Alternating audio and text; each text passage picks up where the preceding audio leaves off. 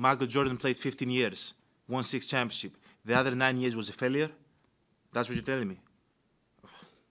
No, I'm asking you a question. Yes or no? I mean, I don't think so, no. Okay, exactly. So why are you asking me that question? It's a wrong question. There's no failure in sports. You know, there's good days, bad days. Some days you are able to be successful, some days you're not.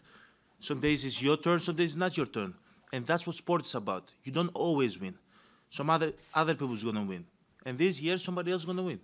Simple as that. We're gonna come back next year, try to be better, try to build good habits, try to play better, not have a 10-day stretch with playing bad basketball, you know, and hopefully we can win a championship.